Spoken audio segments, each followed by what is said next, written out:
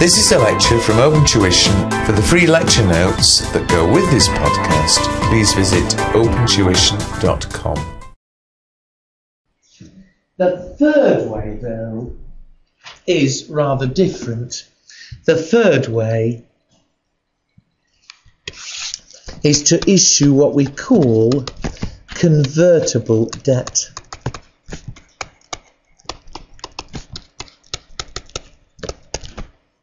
Or convertibles.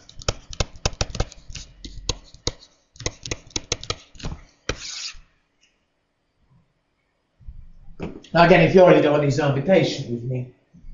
But what convertible debt is beautiful. Now again, I'll write an example, but then I'll show you some numbers later. Now what this may be,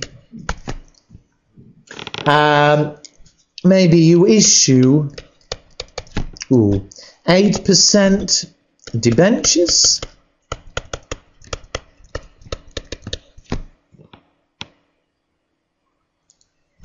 repayable in 5 years' time,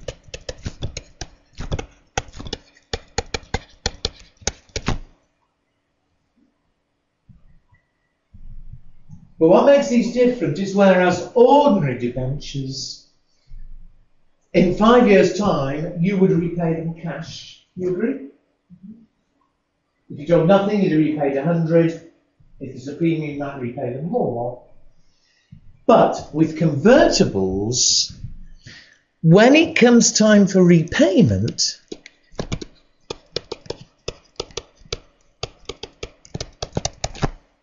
so in 5 years' time, the investor has the choice, and I will write this obviously, but the investor is given the choice of taking cash or shares in the company. On repayment, investor has the choice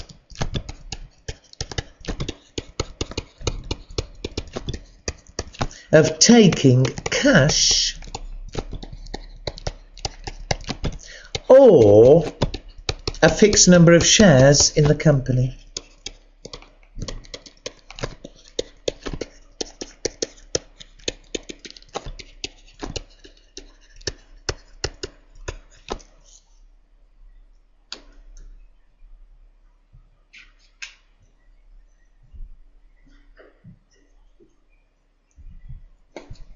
Now here, although this is one of those things which might be immediately obvious to the words, or might not, I have to make 100% certain you're all clear, because this is the most important one. Could you turn, please, to page 71, page 71 of the notes.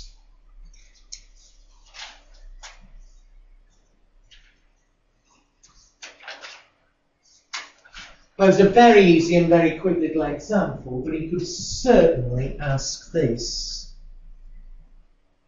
And so make sure you do understand. Example 1. Now, in fact, there are two bits, A and B. I'm only going to do A today. A company has issued 8% debentures 2010. You all know what that means. That means they'll pay 8% a year interest on nominal, and in 2010 they'll be repaid. Okay?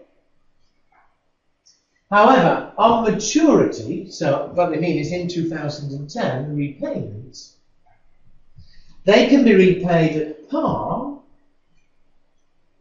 could be repaid 100, or converted to 20 ordinary shares in the company at every 100 nominal. Now, what's so important, and actually write down if you need, is the investor's choice. You knew when you bought the debentures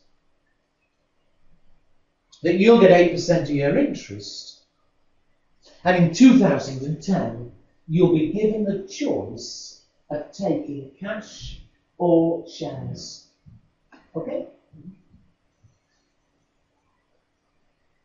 The share price is currently 450. Well, fine.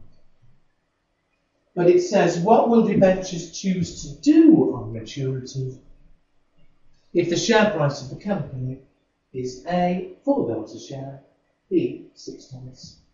Well, the answer should be obvious. Remember, it's the investor's choice. In 2010, they'll get a letter saying it's time for repayment. What would you rather do? Well, in case 1, the choice is you either take cash of 100 or you take shares. You were told you'd be entitled to 20 shares. Well, in case 1, the shares are worth $4. It's your choice. Tell me, please, what will you do? Would you take shares or would you take cash? It's your choice, but I think you'd be a complete idiot if you didn't take cash. You'll take cash. You can't have both. However, now come on, it's too obvious here. The important thing is, remember, you don't have to decide until 2010. You just sit and wait. And in 2010, in case 2, all right, you've always got the choice of taking cash. On the other hand, it's a fixed number. You were told from the very beginning it'd be 20 shares. But in case 2, the share price, the market value, is $6. Which would you do, please, when you got the letter? Would you take shares or would you take cash? Shares. Again, you'd be a complete idiot not to. The shares are worth 120. You'll take shares. It's wonderful. And appreciate, you don't have to keep the shares. It's your choice. If you take the shares, if you want, keep them, and then you'll get dividends and things. If you don't want them, sell them on the stock exchange.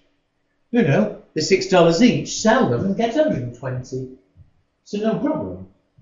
You'd be an idiot not to take the shares. Clear? Everybody. Now, I've said twice, but I can't stress enough. I apologise for a third time. The investor's choice, it's not the company's. The company has to send them a letter saying it's time for repayment. If send them a letter saying it's time for repayment, it'll say you've got the choice, cash or shares, and there'll be a little coupon to fill in. You tick which you want. And clearly, maybe you decide to be an idiot and take the wrong one. If you want cash, they'll give you cash. If you want shares, they'll give you shares. What always amuses me is this. They always have this coupon and say, you know, tick which you want. They say, for your information, the share price currently is $6 or something. But they say, we are not allowed to advise you. See your financial advisor, you know? Well, in the second case, I keep saying you'd be an idiot not to take shares, but they have to. They can't advise you, and they have to give you the choice. There we are. All right?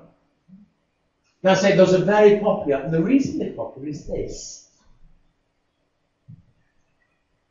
First of all, why do investors like them? If you're an investor, why might you find it very attractive? I want to borrow money. But instead of just offering you interest full stop, I offer you these convertibles. Well, yeah, the point is, what's lovely, of course, is you can only win, you can't lose.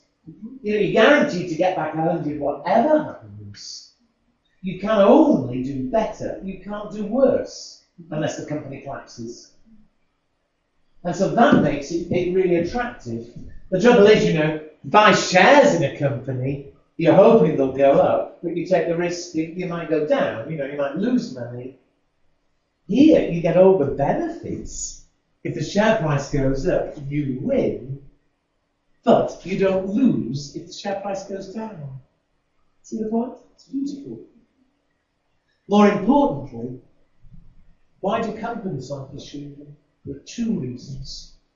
Let me write down. What's the attraction for companies?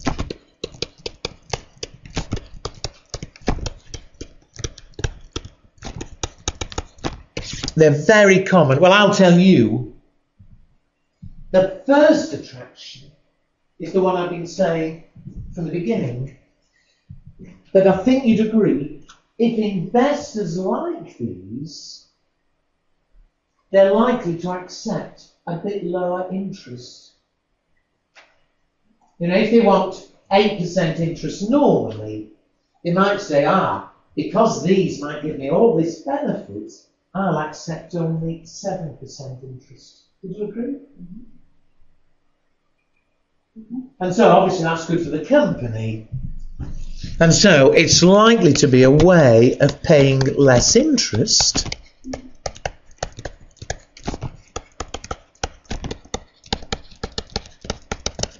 I said at the beginning, they'll take less interest if you give them another benefit, you know. Well, that's obviously good for the company. However, there's another advantage which is even more important.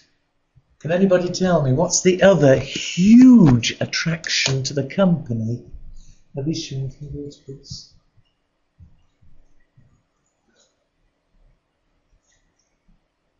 You're going to hit yourselves. Well, as I will tell you. Ordinary debt. One problem which we've not discussed at all, there's nothing to discuss, is that okay, you borrow money, but then in 5 years' time or something, you've got to repay it. Where's the money going to come from? The company's got to make sure, surely, for ordinary debentures, if a company knows they're going to have to repay $1 million in 5 years' time, the company's either got to make sure they've been saving cash to be able to afford the repayment, or they've got to be confident that in 5 years' time they can raise another $1 million to be able to repay the $1 million. Do you see what I mean? And there can obviously be cash flow problems. The beauty of convertibles is that provided the company does well and the share price goes up, they don't actually have to pay any cash. They've got that huge cash flow benefit. Instead of repaying $1 million, they just issue more shares. You see the point? That's a huge benefit. That there's no cash flow problem.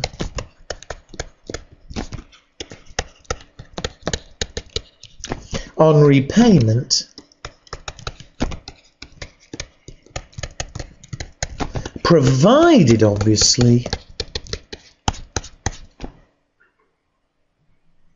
the investors take shares.